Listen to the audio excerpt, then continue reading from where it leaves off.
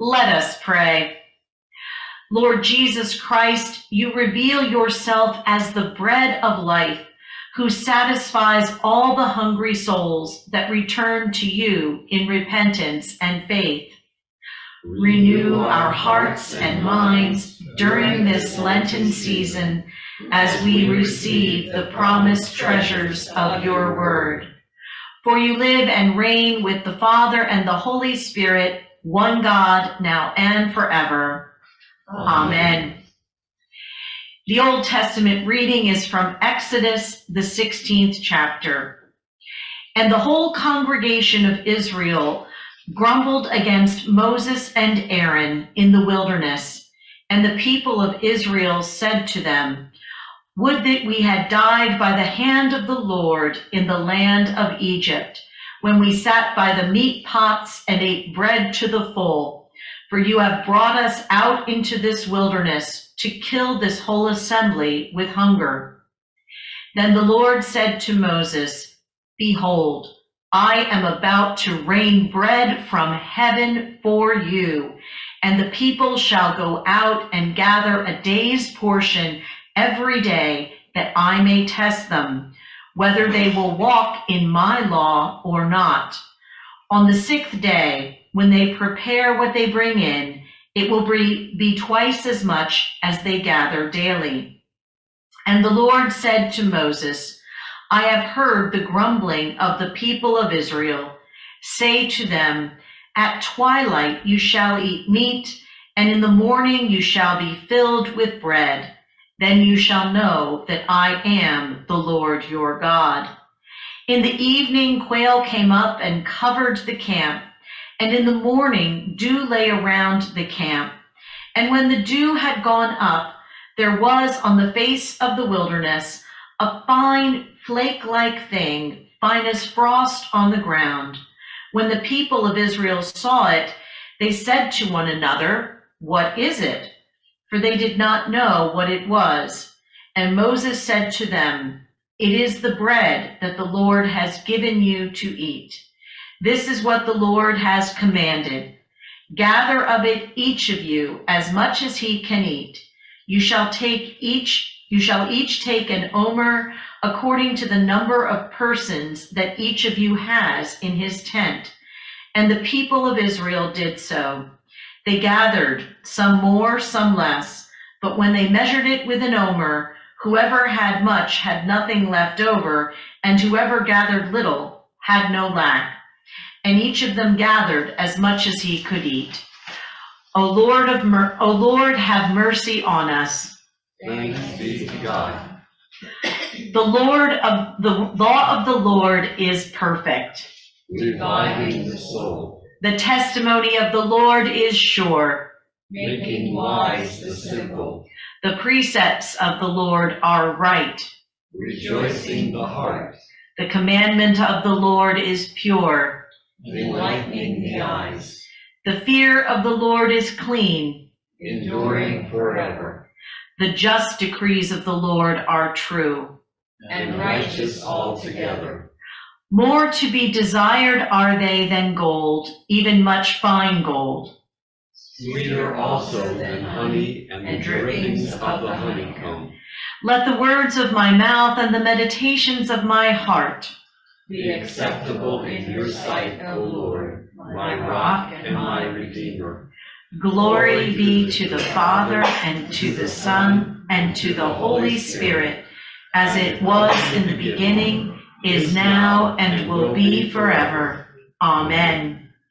The epistle is from 1 Corinthians, the 10th chapter. I want you to know, brothers, that our fathers were all under the cloud, and all passed through the sea, and all were baptized into Moses in the cloud and in the sea, and all ate the same spiritual food, and all drank the same spiritual drink, for they drank from the spiritual rock that followed them. The rock was Christ. I speak as to a sensible people. Judge for yourselves what I say. The cup of blessing that we bless, is it not a participation in the blood of Christ?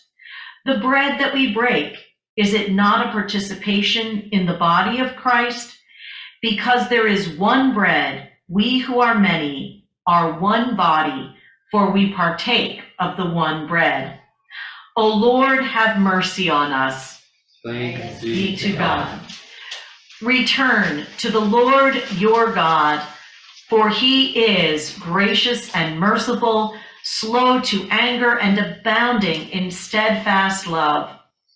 The Holy Gospel according to St. John, the 6th chapter. Glory to you, O Lord. Jesus then said to them, Truly, truly, I say to you, it was not Moses who gave you the bread from heaven, but my Father gives you the true bread from heaven. For the bread of God is he who comes down from heaven and gives life to the world. They said to him, Sir, give us this bread always. Jesus said to them, I am the bread of life. Whoever comes to me shall not hunger, and whoever believes in me shall never thirst. But I say to you that have seen me and yet do not believe, all that the Father gives me will come to me, and whoever comes to me I will never cast out. This is the gospel of the Lord. Praise to you, O Christ. Grace, mercy, and peace to you from God our Father and the Lord Jesus Christ. Amen. A reminder, as always, that this sermon series is by Timothy Pulse. There is probably nothing that smells better in the air of a kitchen than freshly baked bread. The fragrance can fill a house, creating an appetite. We eat bread almost every day as a daily food staple. We enjoy it at breakfast with toast, bagels, or even a Danish. We enjoy it with sandwiches at lunch and rolls at dinner. Bread is as important today as it was throughout history. To have bread is to be rich, to be without it is to be poor. Before the Israelites left Egypt by the hand of God, they were told to make unleavened bread to take with them on their journey. It had no yeast in it to cause it to rise or spoil. However, soon the bread was running out, as the lesson indicates. The people of Israel were wondering and grumbling about how they were to get more bread.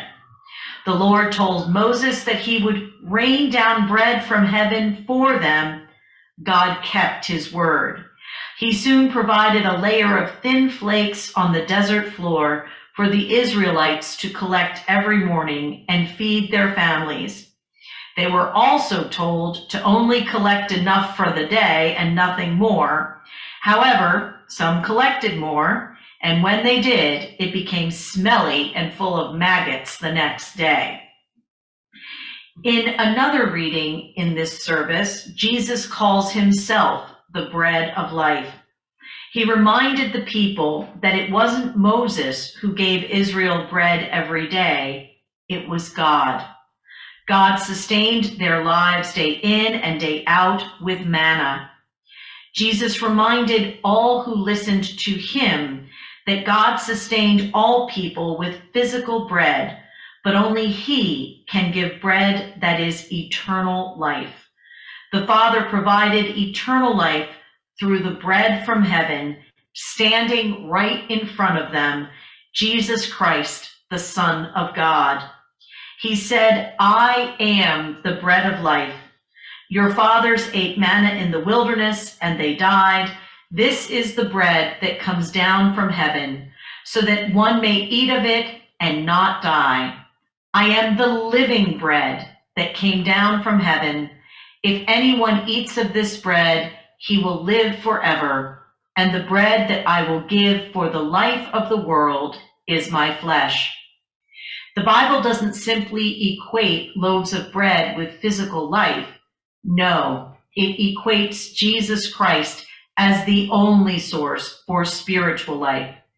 That is why St. Paul said Israel was led by Christ in the Old Testament. Our fathers all ate and the same spiritual food and drank the same spiritual drink, for they drank from the spiritual rock that followed them, and that rock was Christ. The final source for all the manna the Israelites ate and all the water they drank was Jesus Christ. And Jesus still leads and sustains his church.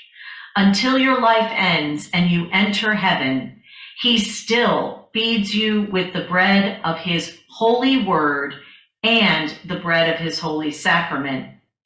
Jesus quoted Moses when he said to Satan, "Man shall not live by bread alone, but by every word that comes from the mouth of God." St. Augustine, a faithful early church father, described teaching the Bible like opening or breaking open a loaf of bread.